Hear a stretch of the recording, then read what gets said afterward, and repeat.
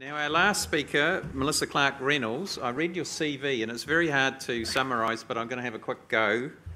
Officer of the New Zealand Order of Merit, First Independent Director of Beef and Lamb New Zealand, a digital strategist, Governor of Radio New Zealand, sits on a number of boards, studied disruptive innovation and keeps bees. Thank you. Mihi no kia koutou. So thanks for having me. It was funny because I was thinking down the back, like I'm wearing my wool suit, especially for you guys, because one of the things that made me laugh about this is that I like to sew, and so I buy fabric online, and I saw this green fabric, and so I bought it. And then when I got the little package, because I had to buy it out of the UK, I got the little package and it came with this really beautiful little label explaining to me like where it had been grown and how it was, and I hadn't realised I had bought a pure Australian merino piece of wool. So I'm just apologising for that in advance. But what I would say is that, one of the things, it's sort of easy for us to mock vegans, Gerard, and I think as we do that, what we should remember is that we thought nylon was kind of a pile of crap and no one would put it on their floors. And when we thought about that, we didn't sit down and think, you know what, how could I beat those bastards? Right? And I think it's quite important because at the moment we're going through a phase where there is this growth in veganism and we're seeing a growth in what's called flexitarianism. So even more important than the growth of veganism actually is what's happening is that people are eating less meat than they used to if they're in that wealthier section of society. And what they're doing, and it's the message I think we need to get across loud and clear to them, is if you're going to eat less meat, eat better meat. And then what we need to be thinking about is what does better meat look like? And better meat does look a lot like what First Light's doing.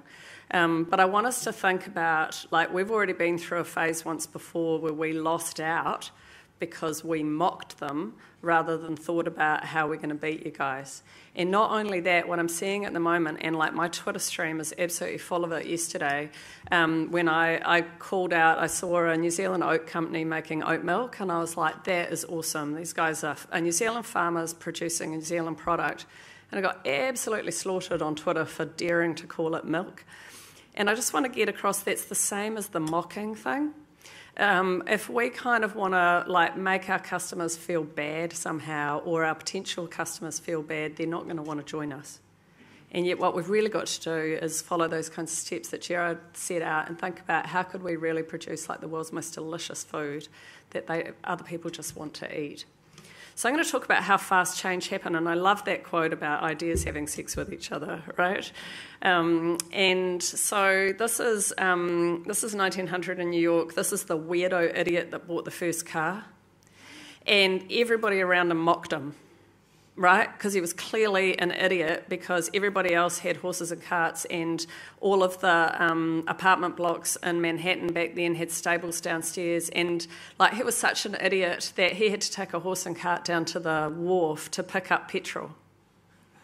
Right? I'm serious. And I was reading an article about this, and the urban planners in Manhattan said Manhattan will never be fully built out because there's not enough horses to move the building materials. And they had these sort of pronouncements about the future. And this car thing was never going to take on because not only was it noisy, but it just wasn't economic, right? It was a play thing. And I want you to kind of think about that a bit because change can happen quite fast when we're not looking. And what we think is normal now was never normal before. But like I went to a hangi yesterday and they were telling me about traditional foods and they served brisket. And I was thinking, I don't know how much traditional brisket there was. It was bloody delicious, I just want to say. But, I thought these things change really, really fast. So I'm a technologist. That ONZM I got was for services to technology. So my kids laugh. They go, you got a certificate from the Queen to say you really are a nerd.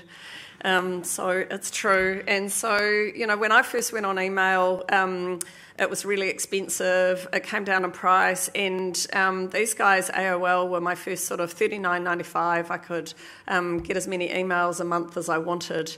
And the board of AOL started to see their revenue going down and didn't know what was happening. And these guys were happening to them, which is Google. And some of you will have Gmail accounts. I had one of the first Gmail accounts. And at the beginning, you had to be invited in because their technology was so bad.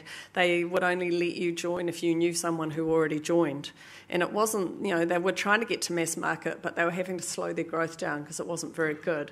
And what you can see here is that by 2009, they're making $16 billion, but they were making it 10 cents a time out of ads. Whereas the previous guys back here, they were making their, $1.5 billion all out of subscription revenue. And they didn't think an ad revenue would work. And I kind of going to do a couple more. I'm going to be the mathy, nerdy one, and then I'm going to put my numbers away. But one of the really important things to understand is that over the last sort of 40 years, the price of food relative to income has dropped quite markedly. And if we looked at that, I was interested in the AgResearch video. It talked about both farmers that were supplying commodity products and also high-end. I think one of the real difficulties we've got in New Zealand is if we want to provide commodity products, we have to understand that we will continue to race to the bottom. So the more that we think about that productivity that Tom was talking about as a way to produce cheaper products, we will end up racing to the bottom because cheaper products end up always driving further and further down to the bottom of the market. And what we need to be thinking about is how can we reverse this curve a bit like Google did? How do we make this a curve up? And there are a couple of things that have made this curve do a few bounces. And one of them is all of those like my food bag type boxes that have gone into people's homes have actually increased the amount of money that people are spending on food. Which is kind of interesting. It wasn't probably their intention, but it's the way that it's worked out. So there are some models that can show that people will spend more. And as well, we know that people will spend more as they earn more, they're willing to spend more of their money on food. So another quick curve, but this is the cost of energy in the US. It's plummeting for solar. And this is what solar power, solar voltaics, the price of them has been doing this really fast downward curve. This has got quite big implications for people who run businesses that are indoors. Okay, and I want you to think about that because part of what we have is we have a massive outdoor advantage. But that outdoor advantage may not last in all of our industries. And so this is a roof that's provided by Tesla. Last week they released their third generation of this. This roof is a power station. It produces more energy than this home would ever use. And we've got to a point now where photovoltaics, it's cheaper to install and run a solar-powered power station than it is to run a coal-fired power station. Get that? So to install and run a solar is now cheaper than running coal. This has got massive implications again, and you can see why Trump in the US is now putting subsidies onto coal, because these coal-fired power stations in the US are worth almost nothing, but they're on a lot of banks' balance sheets and they're on a lot of companies' assets registers. So if they're not worth anything, that has a big implication. And this will do more for climate change than probably anything else. But we still have quite a dependence on coal in our dairy industry in New Zealand. And when you can see what's going to happen is that the dairy industry internationally is going to move to solar really, really fast, and we're going to be stuck with coal for quite some time because that's what we've invested in. So we just need to understand that that commodity business can turn on a dime, and if their energy costs go to zero, which is where it's going, that means that if we're in commodity areas, we have to continue to work out how to push our costs down to zero. And I just want to have those as a warning. So this is a vertical farm. I went and visited another one in San Francisco a few weeks ago. Their power is nothing, right? They run it off solar power on the roof. Their rent is almost nothing. They produce vegetables for high-end restaurants in the US. They're certified organic. And one of the guys, his father is a vegetable farmer, and he said to me, my dad, he got 40 seasons to get his farm systems right. I've done 40 seasons in my first year in business. And so he gets 40 turns a year, basically, in order to get the combination of genetics, soil, water, light, temperature right. And so his ability to learn really, really fast and have an exponential explosion in the productivity of that business is happening really quickly. And so when I talked about the difference between indoors and outdoors, the ability to produce vegetables at source, and they cut them and they walk them to the market, and their business model is that they sell them before they grow them. So a restaurant will go, yep, I want 40 kilos of radicchio, I want 40 kilos of basil, and I have 100 kilos of strawberries and I want them all in like X weeks. They pay for them then, and then they're grown to order. And so this business model is very different than the way we currently operate here. Some of you will have seen the Impossible Burger. This is mine. I took a bite out of it. The vegan who was sitting next to me wouldn't try it because she thought it really did have meat in it. What to me is interesting here is that what we're seeing is that we know that in the Western world people eat too much meat. And what we know in the US is they eat roughly 10 times what is considered to be healthy, and in New Zealand we eat 2 to 3 times what is considered to be healthy. And so I'm a fan of the meat industry, I'm a member of the meat industry. My very, very first job was actually on a Saveloy line. May have put me off them slightly. But my kids still got them for their birthday parties, I can assure you. But what's interesting here is that this growth of these kind of alternate meats, these are not aimed at vegans. These are aimed at meat eaters. They are aimed at meat eaters who want to reduce their meat consumption but still have the mouthfeel and smell and flavour of meat. And so we're not talking here really about a rise in veganism. What we're talking about is we're talking about this flexitarianism.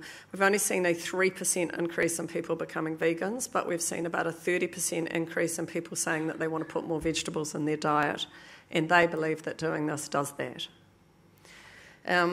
I'm going to just jump through to a couple of things quite quickly. So one of the things I'm really interested in is like taking that supply chain work that First Light's doing and taking it even further. 2016, as a geek, was the year that we lost the internet. It was the year that bots, machines started talking to each other more than humans. So I don't know if you got a Fitbit. Google bought Fitbit last night, which I think is really interesting. So Fitbit's probably the most common piece of technology in the world that people have that talk to other bits of technology.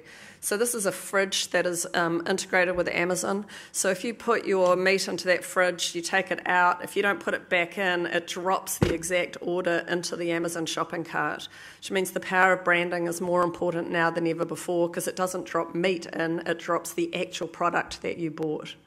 And so what we're also seeing here is Whirlpool has launched an oven which does almost the same thing, integrates with an app, and the oven integrates with the Amazon shopping cart, tells Amazon what to buy in order for the recipe to be cooked. Once it's in the fridge, what it knows how to do is you put it in your oven. I know, but this is great for me as a working mum, I can tell you, because what I can do is I could put the recipe together, I could put it in the oven in the morning. In the old oven, I could tell it when to start, but now I can do it off my phone. If I'm stuck in traffic on the way home or Air New Zealand's delayed again, I can delay the start. I could tell it, oh gosh, I told you to cook and now I want you to hold it for me. And if I liked that recipe, I can tick it, and then the recipe app will continue to just order that food until I tell it not to. So our supply chains are starting to change in really interesting ways. We're seeing more and more farmers go direct, where they're building their own meat boxes and selling those direct to consumer, either on a one-off or on a subscription model. We're seeing these subscription models in pretty much every industry. Just going to run through quickly to this last bit, which is that some of you may have seen the Rethink X report that came out a few weeks ago. Interestingly, it arrived in my inbox the same day as the Aussie Dairy Strategy. The Aussie Dairy Strategy is we're going to sell more dairy, we're going to double the value of dairy, and we're all going to make a lot more money. Doesn't really have anything else in it. Okay, and then here, that curves that I was talking about, the curve of fermented protein production is getting to a point where within the next 10 years, a lot of people are saying that, that there will no longer be need for a cow to produce milk. What I think is really interesting in this one and where we should be paying attention is that the cost of casein and whey are likely to continue to increase over the next few years at the same time as the synthetic alternatives to casein and whey are dropping. So personally, I believe that there is a long-term future for milk and particularly for meat, but that we have to think quite carefully about what the attributes are that we're selling. And it comes back to those 4 points of Gerard's actually. We need to know our consumer. We have to go after the consumer that was talked about at the beginning, the billionaires. If we go for a commodity market, we're going to be competing with the synthetics. We have to go for high-end and we have to carve out a niche that says that, that we're a high-quality natural product, and we have to remember what the attributes of those are. But we will be competing against synthetic, particularly casein and whey, within the next 5 to 10 years. So the last thing I just want to leave you with is this idea that we always overestimate what's going to happen in 2 and underestimate what's going to happen in 10. And the changes in the next 10 years in the animal protein market are going to be huge. And I think the biggest thing we have to remember is that we're in the food business, and we have to think about how do we provide high quality food to people that is sexy, that's fun, that tastes good, that is about being around a dinner table together. And that's where our point of difference is. And it only took 15 years for this to be what Manhattan looked like. And this is Easter 15 years later, and there were no more horses left. Thank you.